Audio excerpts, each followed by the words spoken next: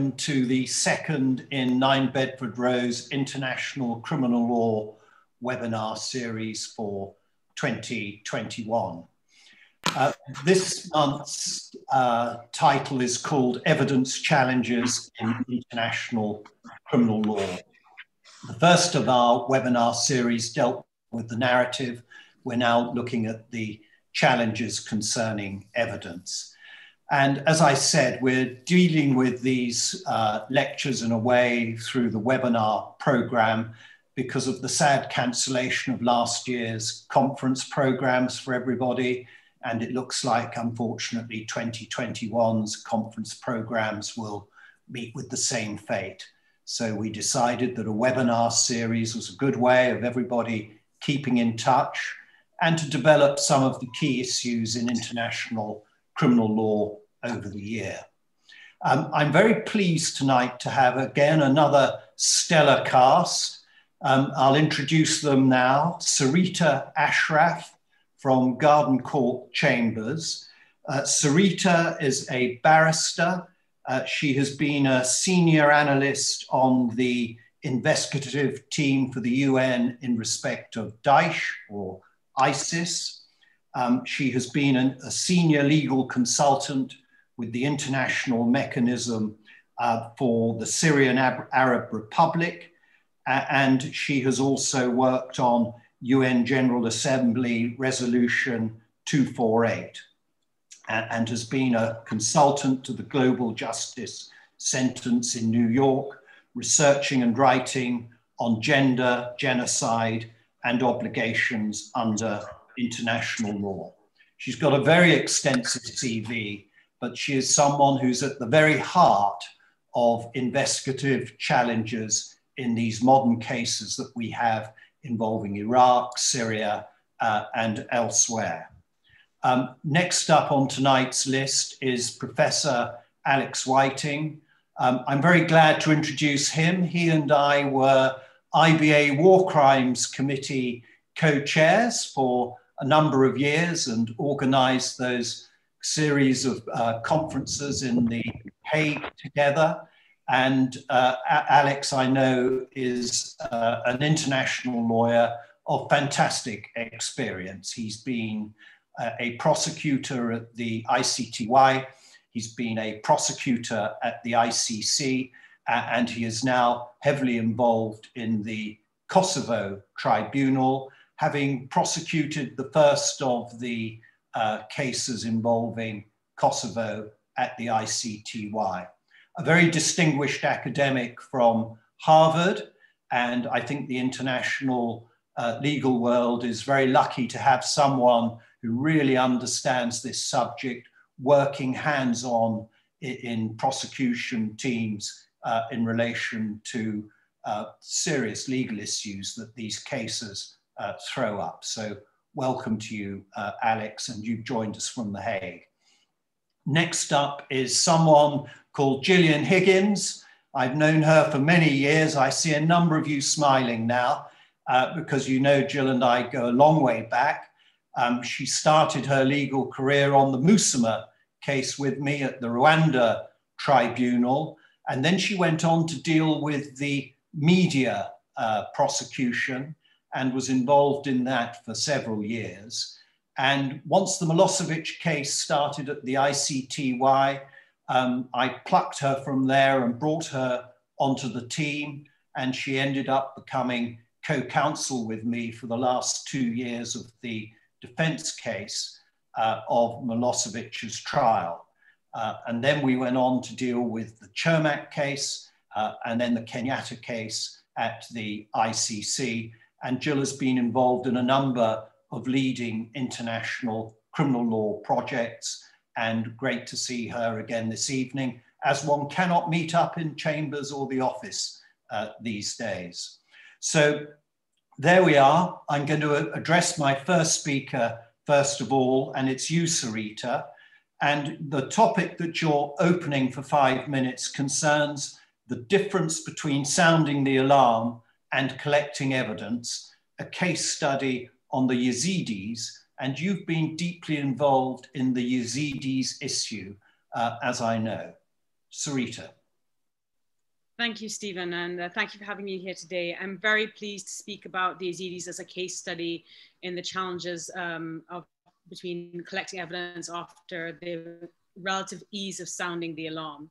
As I hope most of those attending will know, in the early hours of the 3rd of August 2014, ISIL attacked the Sinjar region of northern Iraq, which is the home to the Yazidi religious minority group. Globally, they number about 1 million people, but the majority of those, approximately 400,000, lived in Sinjar at the time. ISIS reviles the Yazidis publicly as polytheists and idol worshippers, and drawing upon misconceptions long present in Iraq and other Middle Eastern societies as devil worshippers, none of which are accurate. Within initial days of the attack, reports emerged of ISIL committing almost unimaginable atrocities against the Yazidi community, of men, older boys and women past childbearing ages being executed, of younger women and girls, some scarcely older than 9, being sold at slave markets, beaten, forced to labor and held in sexual slavery, and of young Yazidi boys being taken from their mother, indoctrinated, forced into ISIL training camps and forced to fight. When it came to sounding the alarm, this was done with relative ease.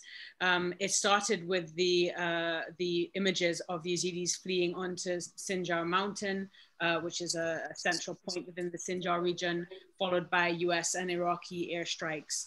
In the weeks and months that followed, a mass documentation campaign started by survivors groups, international and local NGOs, government commissions, and the United Nations.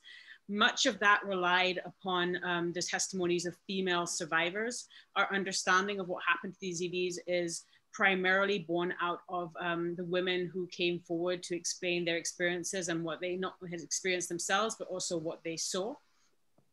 Another reason why sound alarm was relatively straightforward was that the community was very supportive of the women speaking out.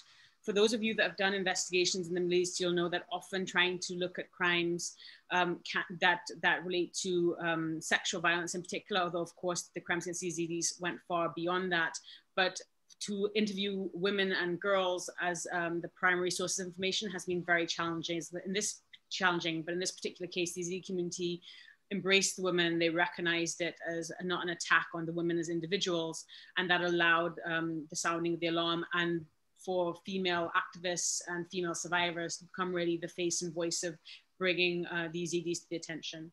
Also helpful is the fact that ISIL has never sought to reframe what they were doing. They are quite unusual with that. I think the perpetrator groups is that they don't try to cloak what they're doing under the guise of war or fighting between opposing forces. They had always been very clear as to what they thought of the Yazidis and felt that what they were doing was theologically mandated. And so that also helped in sounding the alarm. For sounding the alarm, ISIL obviously encourages that. It's also a means of spreading terror through its videos, through its public statements, and so on. The unabashed brutality of ISIS crimes against the Yazidis, and in particular in sexual enslavement of Yazidi women and girls, transfixed international media and amplified the attention that the Yazidi suffering received in the corridors of power of governments and in the United Nations. Consequently, the calls for justice, and the meaning here of justice being very specifically directed towards criminal accountability, were incredibly strong. They were coupled with quite a belated attempt to manage expectations on the part of the Yazidi community about how long justice could take, if it could ever be achieved. The collection of evidence occurred across the board with NGOs. That was generally focused on crime-based evidence. With the Security Council Resolution 2379 in 2007, the creation of UNITAD, collection of evidence has leveled up significantly. Nevertheless, it is significantly more difficult than sounding the alarm, in particular as regards linkage information due to the lack of defectors from ISIS, the lack of access to insiders, and the high level of attrition, which is, say, deaths of people inside ISIS. Accessing ISIS internal documents rather than external documents meant to be read and consumed by other audiences has also been challenging, which also creates challenges around understanding the effective versus the de jure command structure. When it comes to collecting evidence, it's also extremely challenging at the moment because everyone is collecting evidence without a clear idea of which court it will go towards and what the rules and procedures of evidence are of the jurisdictions it is facing. So there are multiple collections of evidence aside from the more pragmatic collection of evidences concerning security in northern Iraq. I'm very mindful of my 5 minutes. Thank you, Sareta. You've thrown up a ton of issues there. And as you were telling us about it, a number of matters were going through my mind. We'll look at those in the discussion afterwards, how that very difficult challenge is being dealt with in terms of international criminal justice. Can I turn now to Alex? Alex, you're going to discuss briefly with us the use of intermediaries and lessons learned from the Lubanga case, which was at the ICC and the first prosecution at that court. Yes, thank you, Stephen, and thank you for your kind introduction. Thank you for having me here tonight. And it's a pleasure to appear with Sareta and Gillian, and I look forward to our discussion. The intermediary topic is a great topic, I think, for this theme of evidence challenges in international law, because I think when you think about evidence in international law, what you have to think about is the particularities of international tribunals. What are special about them, and what particular challenges to evidence collection do they pose, and what particular risks in collecting that evidence? And both of those things, I think, are captured in the intermediary problem. What was the intermediary problem? Well, as Stephen, as you said, it arose quite dramatically in the first prosecution at the International Criminal Court in the Lubanga case. And what happened is that the prosecution used intermediaries to identify and bring forward a number of child victim witnesses. And the problem is what was uncovered in trial and became a major impediment to the prosecution was that it appeared that a number of those witnesses had been coached or encouraged or tainted by the intermediaries. And this caused a disruption in the trial and ultimately caused the trial panel to disregard many of these witnesses. The wrong lesson to draw from this experience is that intermediaries should not be used by the prosecution or by the defense or anybody else investigating. In fact, intermediaries are essential in international criminal investigations. Why? Because they address a particular challenge in these investigations, which is that the tribunals are operating often far away from the place of investigation. They have limited resources. They move slowly, so often other actors get there more quickly. There's serious witness security issues that arise from deploying investigators from The Hague or from Geneva or from London to conflict areas. And most importantly, that follows from that is that the environments in which we're operating often are very closed to outsiders, and outside investigators coming in would be easily identified. And so for security reasons, you need to have a way to get into those communities to at least identify witnesses who can then be later interviewed and can serve and provide evidence to ongoing cases. But that also poses risks. So using intermediaries addresses challenges that in these investigations, but it also presents risks, as was dramatically discovered in the Lubanga case. Risks of taint of the witnesses and of the integrity of the investigation, because essentially you're using outsiders to further your investigation. So how do you manage those risks? And that is really the lesson of the Lubanga case, and the intermediary issue is learning how to manage the risks in using intermediaries. And the way you manage the risks, there are a number of steps that you have to take in using intermediaries. You have to select your intermediaries carefully. You have to train them. You have to provide clear guidance on what they can do and what they cannot do. What they can do should be very limited. They should be carefully monitored. You should use a diversity of intermediaries so you have the case doesn't depend on any one intermediary, but you have a multiplicity of intermediaries. And finally, when you identify the witnesses using intermediaries, you have to interview those witnesses carefully to ensure that they have not been tainted and that they're providing their evidence independently, and you take steps to corroborate that. So intermediaries are an essential tool. They overcome challenges. They have to be used carefully, and steps have to be taken to mitigate the risks. I use exactly 5 minutes. Thank you very much, Alex. And what you raised there as being the ISIL is really to ensure the independence of your investigation and that you remain in control of it, and that it is genuinely an investigation and not a case being put by one side against another. And those are lessons learned by all of us. Gillian Higgins, substantiating the evidence now. And we've heard about alarms, and substantiating the evidence, I guess, is what you're going to address us upon now. I am. So let's get stuck in. Substantiating the evidence. What we're really talking about here, I think, is competent evidence. So it's establishing it by proof. And when we're talking about evidence, of course, we are looking at information that is in the trial, in the sense that it is used to prove or disprove the alleged crimes.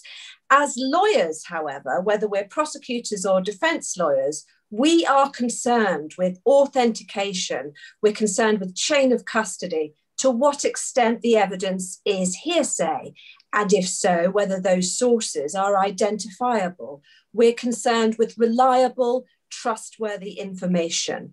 And one of the big risks is that in our times, at this present moment, there is a potential flood of information that comes before a prosecutor.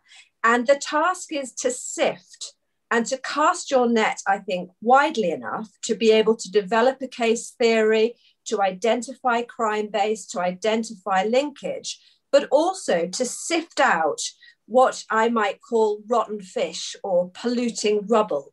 So bits and pieces that, if left in the process, will actually start to distort the trial, because what you get is an allegation of what has happened. And if we are suffocated, or the process is suffocated by too much information which doesn't amount to evidence, then the gap between what allegedly happened and what can be substantiated, on the other hand, by viable evidence becomes too wide. And in particular, I think there are certain challenges, one of which I'm thinking of is a particular type of evidence which has come to challenge the ICC, and that is of NGO reports, which typically are produced to present a historical narrative of events or to influence the actions of policymakers. But we know that overuse of this information, again, can distort. In the case of Ambaru Shamana, the judges there refused to confirm charges because they were concerned about over-reliance on this type of evidence. And similarly in Bagbo, the judges warned of relying on this type of evidence that is not, they described, the proper fruits of an investigation. We are also challenged when we are trying to substantiate evidence by, of course, confirmation bias. So again, we must be aware as lawyers of whether or not we are approaching a case with an open mind. And this incoming excessive amount of open source information, so from NGO reports, from media reports, different types of sources, governments, intermediaries, states, individuals, again, can pose real challenges, because that sift must take place. And on an international level, we are missing that police force. So we're missing a first sift, if you like. And without that first sift, for me, there is a new dimension to the prosecutor's obligation, of course, to ensure that in the information that becomes evidence, there has been proper regard to the disclosure to the defence of exculpatory material. So to make sure that the rights of the defence are protected in this potential flood scenario where distortion is a real viable outcome, because of course the defence must always be entitled to unpick, dissect, get to the bottom of the sources of the information that are being provided. So lots of considerations there to think about in terms of not just the sources, but how we ensure that the court process is not distorted. Right, thank you very much, Jill. Now, Sareta, if I can turn to you first of all, because you're a barrister, so you're aware of the trial obligations, but you're dealing hands-on and you're there with these very difficult cases that you're part of the investigation team. And I wonder, while you're collecting evidence, whether you have an eye to how this fits into a case, and if so, against whom and for what charges. I guess we'd like to know how you think it through. Yes, so the aim of the collecting of the information is to build cases. And within UNITAD specifically here, can I just divide the collection of information into kind of two groups, really? One is the collection of information, which is quite disparate and spread over a large number of largely CSOs, NGOs on the ground, usually both international and national, but now largely national. And for there, we do see much more challenges in collecting evidence, because they're essentially collecting crime-based evidence, testimonies from people who suffered crimes and or witnessed crimes directly. And that is really a victim survivor focused collection of evidence, which is largely divorced from this idea of potentially how it might be used in a case. The aim is that they will essentially give it to somebody else. They will figure out the mechanics of putting it into a courtroom, whichever courtroom then presents itself. With UNITAD, it's a little bit different. UNITAD is mandated specifically to build cases of war crimes, crimes against humanity, and genocide, primarily in the courts of Iraq. But of course, the Iraqi courts currently don't have legislation that would allow those crimes to be indicted, aside from the not irrelevant issue of use of the death penalty. And so what we're seeing now is the path towards justice, or the sparks of accountability, are really occurring predominantly in courts in Europe, in courts usually with the civil law system, such as Germany primarily. For UNITAD, there is a very close eye on ensuring that the evidence is being gathered and its probative value being retained in such a way that allows it to be used directly in court evidence. So there is still a space, because UNITAD obviously will not ultimately be in charge of the prosecutorial strategy, and that has to be an aspect, but nevertheless, the collection of evidence is as such that you have, you build it in a way that you would in any prosecution case, with an eye to identifying what will need to be disclosed, usually with quite a wide understanding of what could be disclosed, because we're working without an understanding of which rules of procedure and evidence will be governed by. Making sure that if we're engaging people who can be used as expert witnesses, that all the terms of assignment will also pass muster under the most rigorous system, and also ensuring that the probative value through chain of custody, through documentation, handling, storage of all the information, evidence that's being collected, will also pass muster with quite a wide range of justice systems. We do work to international standards. UNITAD works to international standards, but it is, I have to say, still a challenge to collect evidence, to build a case for a case that does not exist in a court in a jurisdiction of which we are still unaware. So there are certainly tripwires, yes. Yeah, so you mentioned there, say, Germany. So there must be a suspect or someone within that jurisdiction against whom a case is going to be brought. But I guess you've got such a wide range of materials, from a complete across the ground coverage to collect information from victims. How are you able to focus it upon a particular prosecution? Because we're prosecuting individuals. Crime base is, I can see that can be developed quite easy in your suite, but then getting it in relation to individuals, how do you target that? So a lot of it will originate either from crime-based or from documentary information. As I said in my remarks, like having insider witnesses, having defectors from ISIS, very challenging to get that kind of insight into the armed group itself. The investigations are done with the aim of identifying individuals. Because the mandate of UNITAD is towards identifying cases to go up for courts, then it really relies upon very early on identifying people who are involved in the crimes necessarily. And as anyone who works in the tribunals or in cases will know, that tends to be the people who are at the lowest level, who are physically closest to the scenes of the crimes or to the crimes taking place, and then building upwards from there. So there are people of interest that are scattered actually all over the world. The question of when it directs to a specific country often originates from that country itself. Of course, if we're aware of someone who's in the territory of a country, then there might be a proactive outreach, but often it is the reverse, with countries sending in requests for information about people who are in their jurisdiction, people who they are looking at as potential suspects. And so it becomes almost, UNITAD becomes a meeting point in the middle for the collection of information, the drawing in of information and distilling it from NGOs, CSOs, and the receiving of requests for information, requests for assistance from state authorities who don't have the capacity within their systems to do that larger structural investigation of what happened on the ground in Iraq. The big question is, how do you ensure that they marry? How do you ensure that the person's on the territory is the person that information is collected towards? And the answer to that is there is no way to ensure of that. The aim is to bolster the case as much as possible. And there will be occasions, largely for people who have put themselves into the public view, who have been on ISIL videos, for example, who have been very public in terms of the material they've kept on their mobile phone devices or on their laptops that they've been arrested or detained with in Germany or other countries.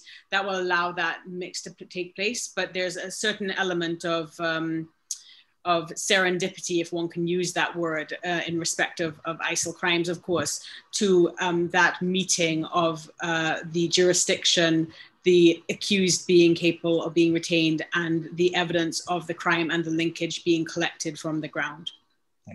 So, Alex, intermediaries, if do you target use an intermediary to target an individual and collect the evidence, or do you use an intermediary to provide whatever they know? How do you deploy intermediaries? Because I can see dangers if you start targeting it. You get the Lubanga type problem. I don't know what exactly happened in that case, but I guess that would have been one of the problems that caused the issues. What is the best way to deal with it? Well, I think that the problem that you're touching on is actually a larger problem or challenge in investigations, which is, and it's something that I think that Gillian alluded to and Sareta touched on as well, which is how do you focus your investigation, and how do you strike the balance between focus on the one hand and broad on the other. You want it focused because you can't investigate an entire situation, and you have to be efficient, and you have to try to zero in on potential targets or potential crimes that you might want to prosecute.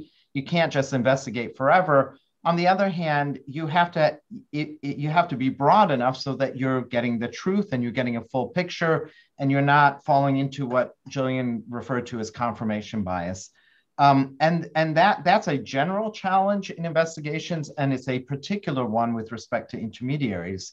And you have to be mindful in using intermediaries of of that challenge. You cannot, the thing you cannot do is task intermediaries to get a certain kind of evidence.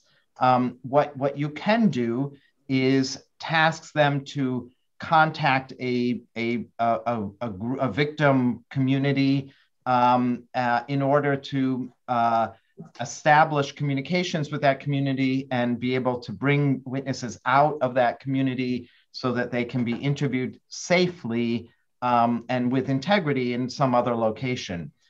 So intermediaries are a process tool to overcome challenges in the investigation, but they shouldn't shape the substance of the investigation. And that's the measures that I tried to indicate are ways of making sure that they don't direct the investigation, they don't taint it, they don't shape it. They merely make it possible to locate witnesses and interview them.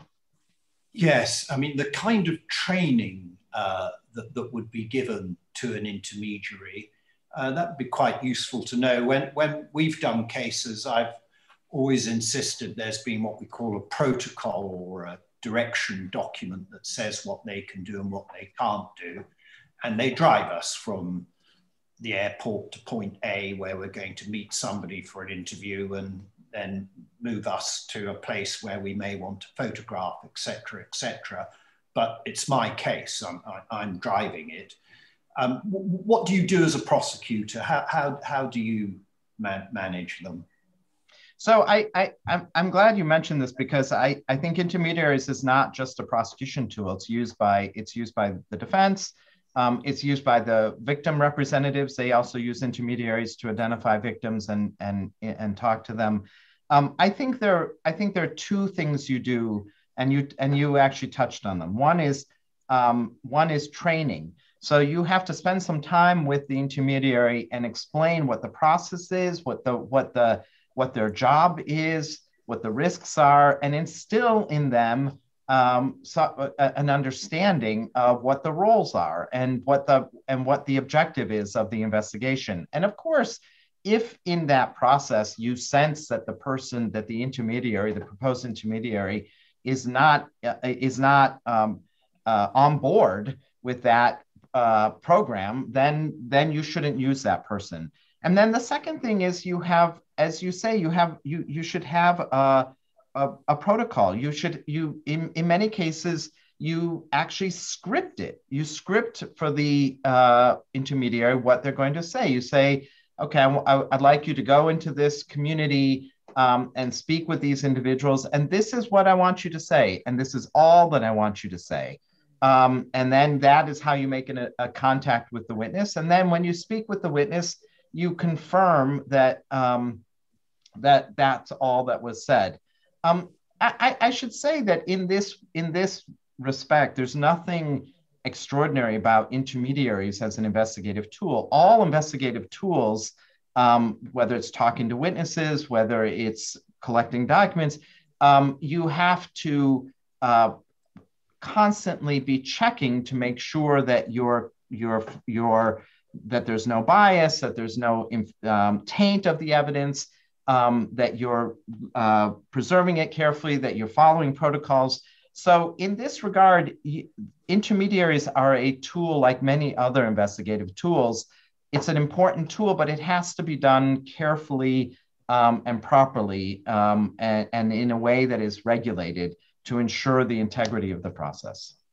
Yeah, Jill, just turning to you now on substantiating the evidence. Alex has raised the issues, taint investigation, and it no longer be an independent one. What are the signs? What do you look for in relation to whether an investigation has been tainted? How do you know? I think the points that Alex raises, it sort of makes me think of a very nuanced dance that has to be danced between the prosecutor and the intermediaries, because there is a risk that your intermediaries will develop some sort of power or some sort of autonomy if they're not, as Alex suggests, properly trained, vetted, have a strong hand on. So they are something that needs to be controlled. And I think in terms of how you detect whether an intermediary has started to play perhaps a different role than the one that is intended, is when you go through as defense and you are sifting and you are looking and examining each piece of evidence in turn, not only just for the sources, the nature, but also we're questioning, how did this evidence come into play? How did it get here? Who's bringing it? What else are they bringing? Is what they're bringing legitimate, or does it smack of the building of a predetermined case? So from a defense perspective, I've got a very critical eye on not only its source and provenance, but how much of it is perhaps coming from one individual or another. So looking at the percentage as I dissect each piece. And I wonder if I could throw something back as well to Alex. And I also noticed that Ted Meron has a question that he may want to unmute afterwards to ask, and I invite you to do so. But one question, if I may, Alex, that I'd like to ask you is, do you ever have problems or challenges given the size and number of prosecutors, often in, say, let's take an ICC case, for example. Do you foresee challenges given the number of people on board in a team that are having to review evidence, make sure that things go according to plan? I suppose my question is, are there potential management problems, not only for your intermediaries, but also for your ongoing disclosure obligations? Because of course, often your prosecution teams are much larger than the defense. Yeah. I mean, I think that I've managed teams at the Yugoslavia Tribunal, at the International Criminal Court. I'm now the deputy prosecutor here, managing the office. And managing a team is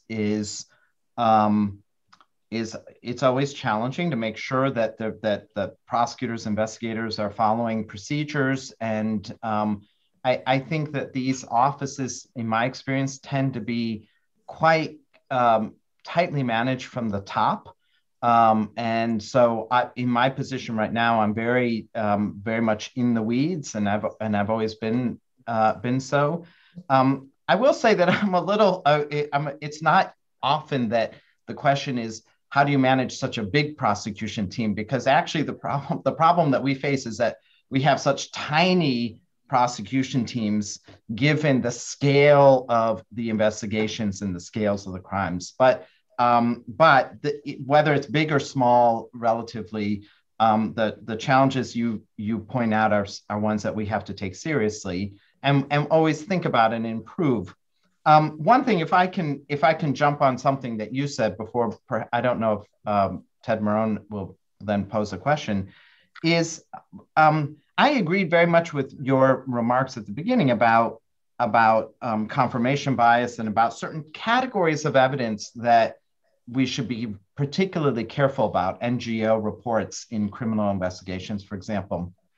But I think where I might depart from I think a bit of the tone of your remarks is that when you were talking about sifting evidence, I do think that you have to constantly, as a prosecutor, and I think probably also as the defense, but obviously the burden is on the prosecution, you have to evaluate evidence.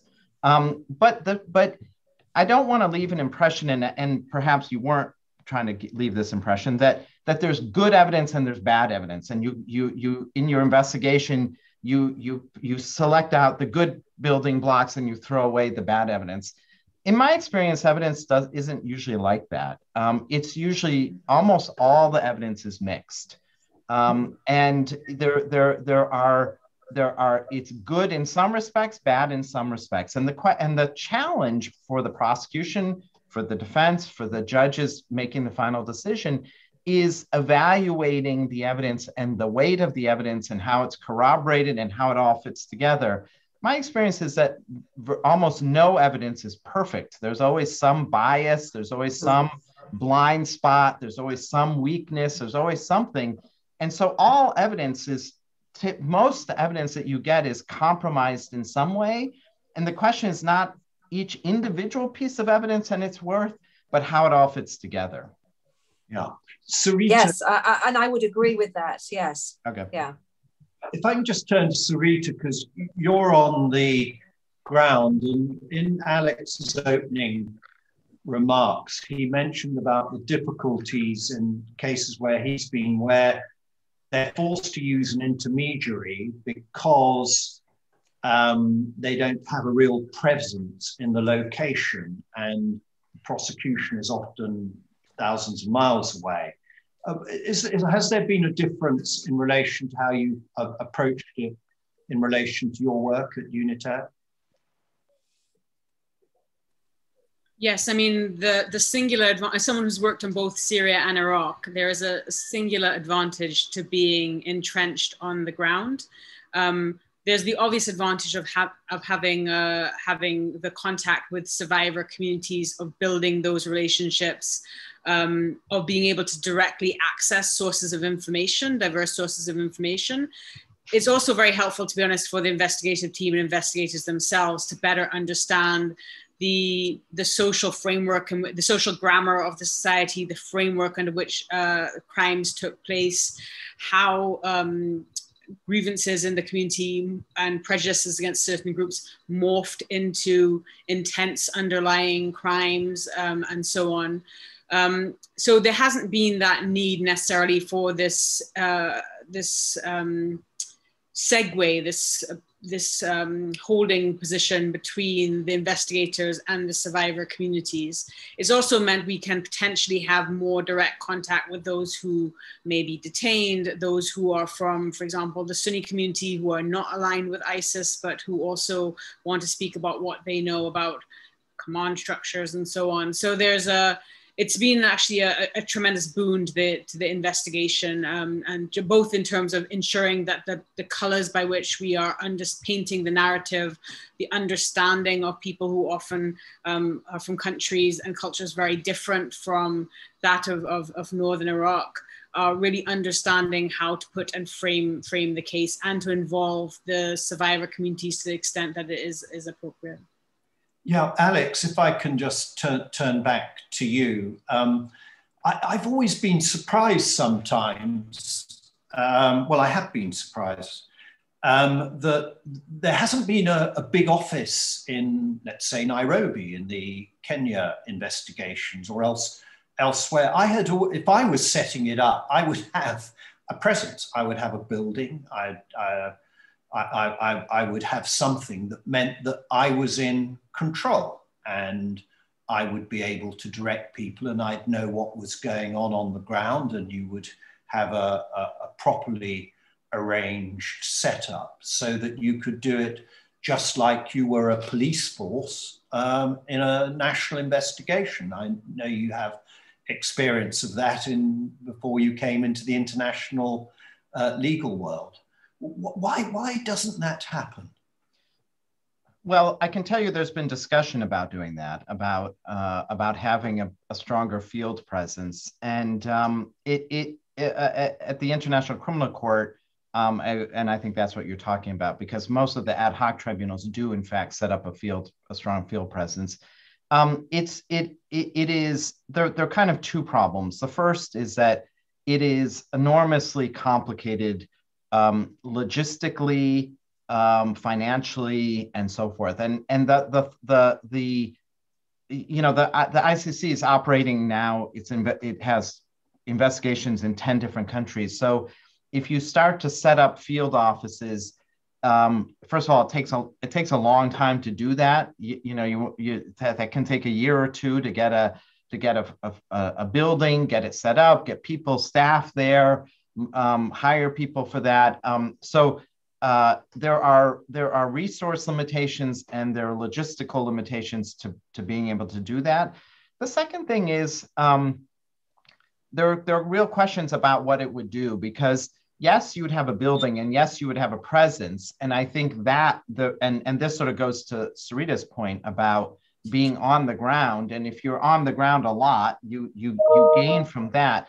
But you will not, by having a building, of course, be a police force. You don't have any of the powers of the police. You don't have any of the authority. And so you will face still many of the investigative limitations and challenges that you face from the fact that you're an international institution. So I think there could be a lot to be gained from it, and maybe it is something that should be further explored in the future.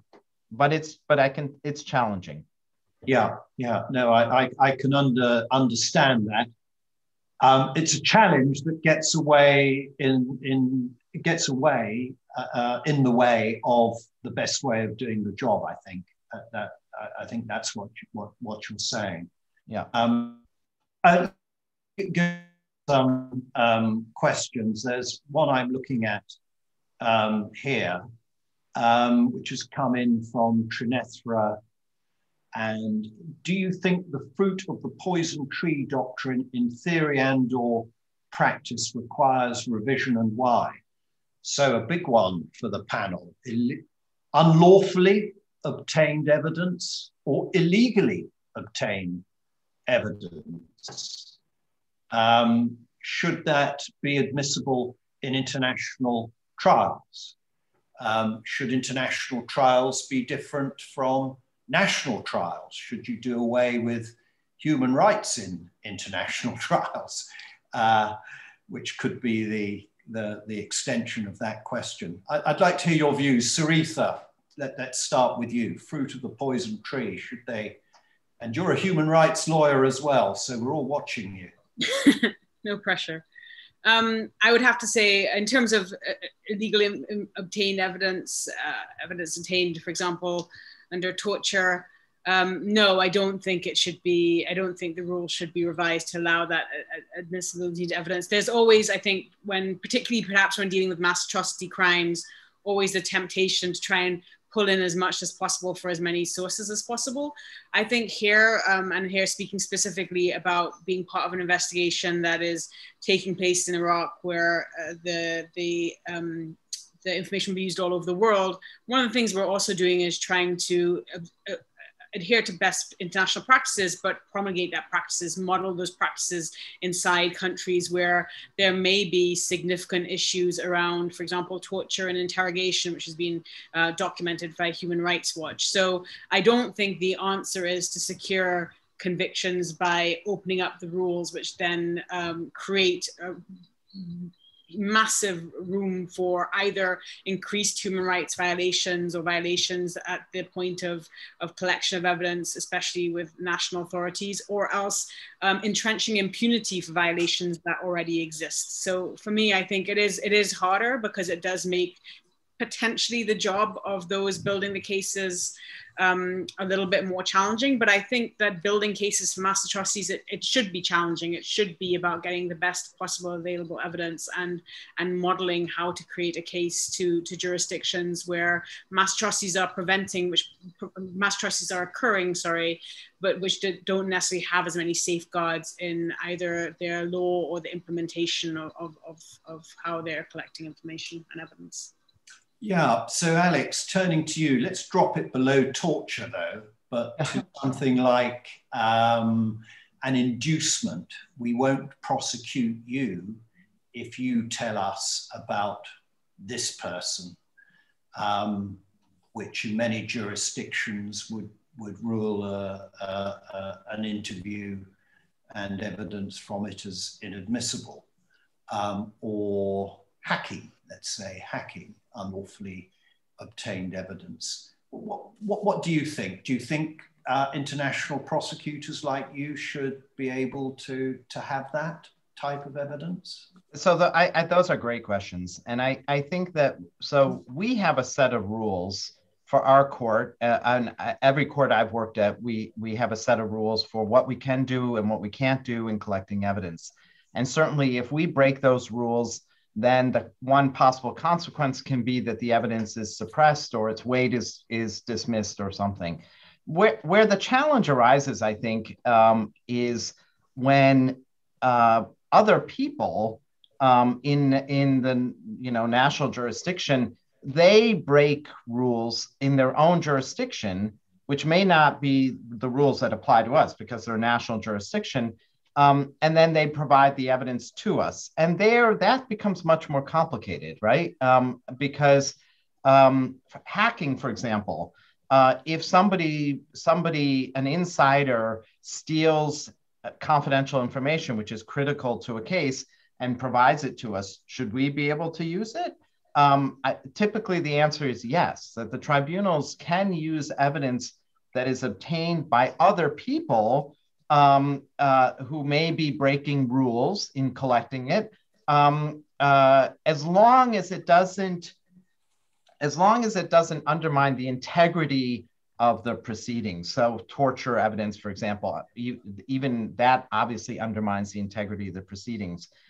Inducements, that is not something that is prohibited by our rules. The key there is that you have to be transparent. If a witness has been promised something, that has to be disclosed to the defense, that has to be disclosed to the judge, and the judge, the fact finder, can weigh that in evaluating the evidence, whether to disregard the evidence or whether to continue to give it weight. This court or the international courts cannot be bound by all of the rules of all the national jurisdictions. It is bound by its own rules and by a principle of integrity. But oftentimes evidence that is valuable to discovering the truth may have been obtained by theft, for example, or some other means.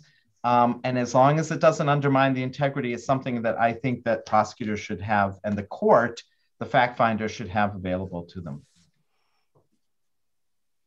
Jill, if there's a breach of the national laws of a jurisdiction by a prosecutor or someone, and then that goes into the international system, can the international courts have a different standard? Is that a good thing or a bad thing? Should that be allowed? What's your position? Well, I think for me, I go back to the touchstones that both Sareta and Alex have mentioned. So we're looking at of an international court to uphold, we expect the upholding of integrity, authenticity, reliability, credibility, accuracy. These are all the touchstones and the high level of operation we expect the court to act according to. And I think some of Alex's examples are really interesting because I can foresee a situation such as the one Alex has described, where there has been a breach of national procedure, that the matter at an international level, it may go to weight. But the really important thing there, which again Alex has touched on, is transparency. Is that the arguments are able to be made, if that is the case, if there is to be an argument about its admissibility, that the defense are in a position to be able to, of course, make the argument. So the transparency of where the information has come from, the openness about the breach of the national procedure, the severity of the breach, all of those things come into play. And from the defense perspective, Stephen, I'm thinking of occasions in national trials, which I know you've had and so have I, where you might receive information. For example, we call it sort of the brown envelope incident, where suddenly your past information, obviously very different from the prosecutor's perspective, but you have this information. And then the challenge is, again, where does it come from? How good is it? Is it a mixed bag, as Alex talks about? Do we have an argument as to its admissibility? So as long as we have those touchstones very much at the front of the mind, and we have that transparency, then I can see that there are instances where at an international level, the question becomes one of weight. I can see that. Yeah, thank you. All our listeners are invited to send any questions that they want on the special chat line that we have here. You're all muted by central command, so I can't unmute you. And probably not a good idea that I handled any controls anyway. So you operate the chat button and I'll pick out what I can. But Trinitra raised another issue, and I think this is a broad ethical one that we should raise here.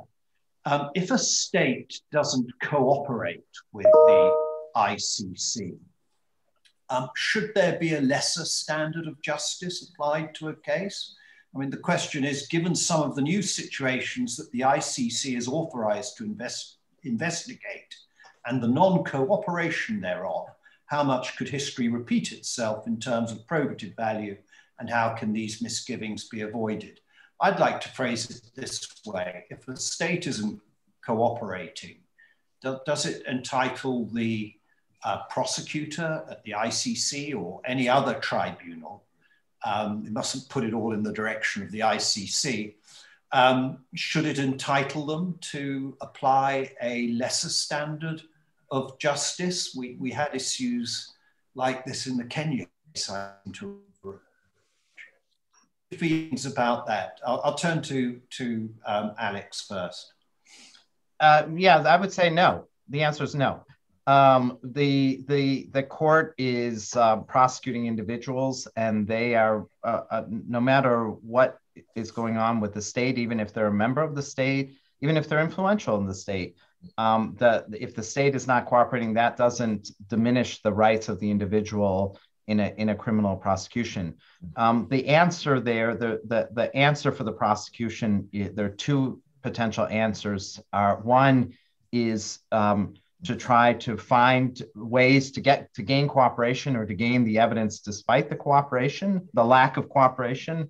And the second is, if the lack of cooperation tips over into criminal acts of obstruction, then those should also be addressed by the prosecution with appropriate measures. Yeah. Sareta, Bill Shavas has come in with a question here, which I'll direct to you. Are the new investigation mechanisms obliged to investigate exculpatory evidence? And if so, are you confident that they are doing this? So that's quite a big issue in the sort of context that you're working in, Sareta. It's a very good question. There's no, while there's nothing explicitly stating that the groups collect exculpatory evidence, it's very clear that we collect in accordance with international best practices. That includes collecting information which is both inculpatory and exculpatory. Often information which is inculpatory of one particular individual may well be exculpatory of another if we're speaking about one particular crime scene. And so the view that has been taken has been that, yes, we collect both inculpatory and exculpatory information, that both of it has to be disclosed to prosecutors who are working on the cases. Of course, the prosecutors will then, within their national system, abide by their own disclosure obligations about disclosing it outwards, including to the defense. Am I confident that this is happening? Yes, I am confident that this is happening. However, speaking as someone who comes from a more of a defense background, I think there does need to be continued reinforcing of the message that, you know, building cases for fair trials does include dossiers which include inculpatory and exculpatory information. I think some of the challenges, and I don't think this is really limited to simply the new investigative mechanisms, but is broadly across kind of prosecutorial culture altogether, is to keep the focus on fair trials rather than achieving convictions. I think that where we run into this idea of, for example, in the case of UNITAD, or in Iraq generally, of ISIL being responsible, the responsibility kind of being positioned with the group, and whichever individual is accused then essentially being representative of ISIL and all of its crimes, then you have the potential of a breakdown when it comes to recording exculpatory information, ensuring that that information is properly recorded, stored, and then conveyed to authorities. But I think that's not something that is significant, is particular to the new investigative mechanism. So I do think that there needs to be more conversations about exculpatory evidence as the investigation deepens, to keep that at the forefront of people's minds, that it's not a conviction-oriented investigation, as no investigation should be. But to date, yes, it's very much been an aspect of the information collection and storage and transfer exercise. Do you have any prosecutor from any jurisdiction or in any way directing you in your team's work, Sareta? Or how does that work? Yeah. Yeah, to the extent that I can, I'm obviously not going into individual cases, but sure. Yes, yeah. Direct is probably not the right verb, yeah. But generally what happens is we have two planks of prosecutorial interactions. The first is simply looking for information about a particular crime scene or usually a particular named perpetrator. And that tends to be just a simple transfer of information. There may also be prosecutors who are, for example, doing investigations on the ground where we have access to interviewees that they don't have. And then you may have the specter potentially of either them providing information that they want included in the interview plans for particular interviewees, or the potential facilitating a remote interview with them. I would hope that in future, as the investigation deepens, we have the third rail of essentially the transfer of information, of proactively identifying people who are in different countries and then alerting authorities to the potential of a case in that country. Yeah. Jill, the next question I'm going to ask is from Craig Eggett about gaps in the rules on evidence before international courts. What approach do practitioners take to try and fill those gaps and argue what the correct legal provision should be to cover something? Because if you remember, there are very few rules of evidence, particularly at the start in the International Criminal Tribunal for the former Yugoslavia, and a very narrow scoping was given in the statute for the tribunal. Then the judges developed rules on evidence and procedure, and did that with the consultation of the prosecutor at the ICTY, whoever at that particular time it was.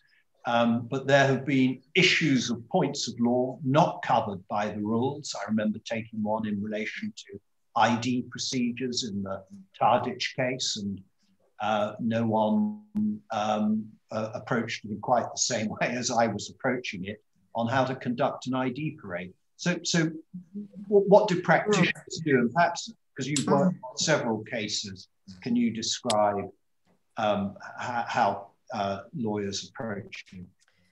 Yes, and I think thinking back as well, Stephen, to Milosevic, it's very much like the development of the substantive law. So where there are gaps there, one of the first things that we would do, often laboriously in the early days, would be to try and draw and pull from different national jurisdictions how they approached a particular issue, whether it be a mode of liability, or similarly, whether it be an evidential issue, which is what the question raises here. And of course, we then have that complexity of blending the common law and civil law systems in terms of the ICC and the hybrid tribunals. And so again, the discussion becomes quite nuanced. It's a real challenge for common law lawyers to step outside of their common law practice and their upbringing and to actually think, how should this work in the system in which I find myself? Almost let me uproot myself and think, if I can split my brain in two to think civil common, how might that meld work given what this court is designed to do? And so to take in that whole perspective of the international crime. So I think we go back to those comparative studies, whether it be substantive or evidential development of the law. And I think clarity is the key, isn't it? So again, we're trying to argue perhaps creatively for what we would prefer the rules to be, up against the other side creatively arguing. And so actually, legally, it becomes a very creative space. And that's really exciting for lawyers. And we've had a lot of moments, I think, where we have really sat there and thought, there isn't a one answer here. And so this is interesting and exciting, and maybe we're on the cusp of something. And so the law develops through that argument process and the drawing upon those national jurisdictions. And I think, if I may just say this, in terms of the collection of evidence, we are also facing not only gaps, but challenges as to how the rules should be developed to assist the people that Sareta is referring to, those first responders, as well as Alex's professional investigators, as to not only what rules apply in whichever court it may appear, but what rules apply on the ground. How can we assist, develop, and also publicize? Because it's all very well giving an app to somebody and telling them to go and record the evidence. But we need to, and we have a responsibility to continue to develop as well the process of not only recording, but how we do that to engage with that future court process. So again, lots of creative thinking, I think, is needed there, and publicizing of clear standards, whatever those standards may be. Yeah, I've always said you leave your Archbold, in my case, you approach the world completely differently when you enter The Hague. And if I just maybe permitted a short war story in the Tadic trial, called Dusko Tadic, and Alan Teager for the prosecution got up and said, right, we want full disclosure from the defense of everything that's communicated between the defense and their client. He was trying an evidential rule that was a development, if I could put it like that, of an American rule. And we were faced immediately with a crisis. How did we deal with it? Actually, we got all our cards out that we knew of lawyers around the world. I think there were about 45 in different jurisdictions, Ori, Vladimirov, and myself, and we sent faxes out immediately to their officers saying, how do you deal with professional privilege in criminal cases? And we got the assembled reports together. We made a filing on the right of the defense to have legal professional privilege in relation to its work. And after a day's argument in court, and these were all novel points, ruled in my view, but we had a lawyer from the former East Germany. We even had, and I can tell you that there is professional privilege in China because there was a response from there. So we mined whatever seams we could. For what was a rather nasty little surprise that I had to deal with at the start of Mr. Tadic's evidence, but we moved on and the case developed. Alex, as a prosecutor, is your framework, your American jurisdiction, your European knowledge, or do you draw from all the sources that there are available to you? Well, here I agree completely with Gillian that what makes this work interesting, challenging, fun, exciting, even while it is, of course, serious and sobering and hard, is that that it's creative. And my experience in this world is that people tend to come to the world armed with their system and how their system works, and they're very good at deploying those arguments about why that system makes sense. But what I have found is that people quickly learn to appreciate other ways of doing things, and I think that it is essential for this world that it is able to draw on a number of different traditions, both for its legitimacy as a body of international law that will function globally, but also so that it will be successful. Because I think what is critical, oh my, we've just lost our lights here. What's critical, I think it's, I don't know what's going on here, but I'll be all right. But what's critical is that international criminal law in these cases and the tribunals present particular challenges. And we have to devise evidentiary procedures and solutions and processes that address those challenges while recognizing the risks that also arise from these proceedings. And in devising those solutions, you have to be able to draw, you have to have flexibility, and you have to be able to draw on a number of different traditions. So I have learned from other traditions. I've appreciated them, and what I think is the success of this project will be if it can continue to draw on the knowledge and practice of many different countries. Thank you. Now we're in the last 5 minutes before we have to, and the lights go out. They've already gone out for Alex as we can. There we go. Oh, I'm back on. You just had to move. Back on. But we're in the last 5 minutes. I'm just going to look at Mohammed Badar's question a slightly different way.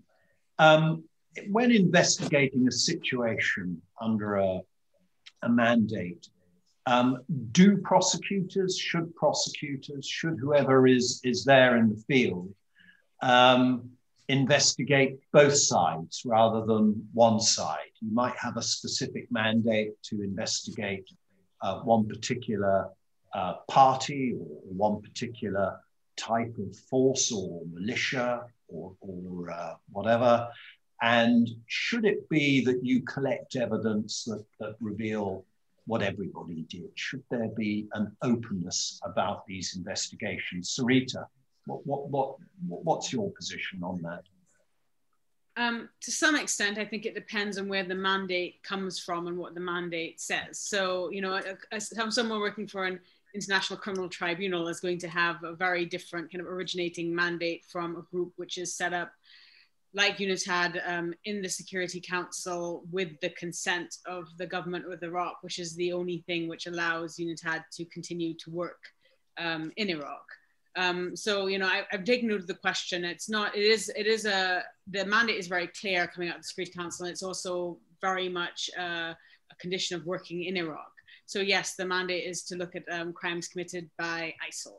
Just in relation to just UNITAD specifically, before I broaden out, that one of the aims in doing this work, in increasing capacity within the Iraqi system, in working with the Iraqi system to change the law so that you can have war crimes, crimes against humanity, and genocide incorporated into domestic law, is to allow for potentially the future cases against other entities to be brought by the Iraqi system to model that kind of rule of law into the system. But in general, where there is that flexibility, then, and where is that flexibility where it doesn't, you know, affect the ability to actually do any of the mandate, then certainly, you know, it would be good to construe a mandate if it's possible to encompass, you know, a number of different perpetrators, as in fact occurs when the situations are referred to the ICC.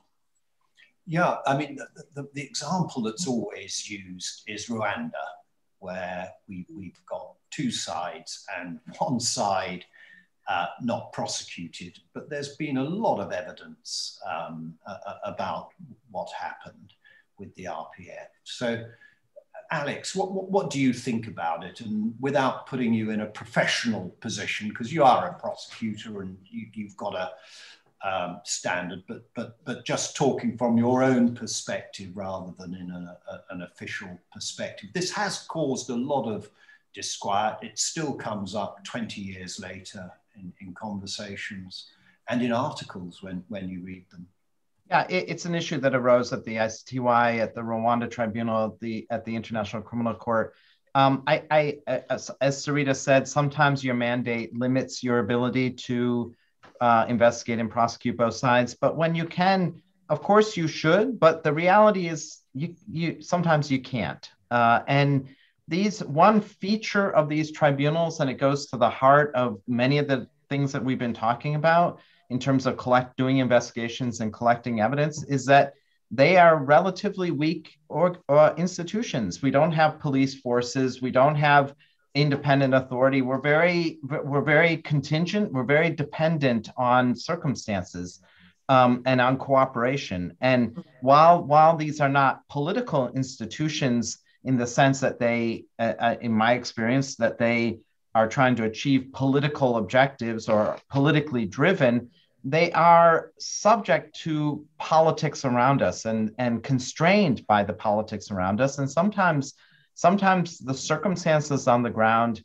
do not permit an investigation simultaneously of both sides. And so sometimes you have to investigate one side and then later investigate the other side. So the ideal, and we're always striving for the ideal, but the ideal is to investigate both sides. The reality is that, and we have to live in reality, is that it's not always possible. I remember, Jill, at the Rwanda tribunal, there was some order by the court. It may have been conditional release of an accused, I think it was that, and immediately Rwanda withdrew its cooperation to the tribunal. And if you were defense counsel at that time, you started to become worried because it looked like there was an external influence by a government on that court. Can you remember that incident? Yes. In better detail? I do remember it in some detail. So the individual was Barry Agwiza. And I think it was an abusive process argument, and he was released, or the decision was to release him, or to give him some form of release within moments. The government of Rwanda, for me watching it, it was very clear that there was an external influence. And before very long, not only was he not released, but there was a reversal of the decision. And you would have to go back to look in better detail than I can give you now about that. But as I say, as an external watching it, there was completely clear interference by the state. So I think these instances, again, in an ideal world wouldn't happen, but in Alex's real world, they need special attention, special regard. And what we're looking for in terms of prosecutors is we're just looking for a fair fight with a three-dimensional prosecutor with an open, fair mind who has an eye, of course, on the exculpatory evidence. And I think we all recognize you there, Alex, okay, from that. Ladies and gentlemen, it's just after 6:15 now in the UK. I know people have tuned in from the US and Sweden and many. I can see all the names, and I know you're from a variety of jurisdictions. It's great to see you. We hope you've enjoyed the evening as part of our webinar series, and it's been great to host you. And I thank you from 9 Bedford Row for tuning in.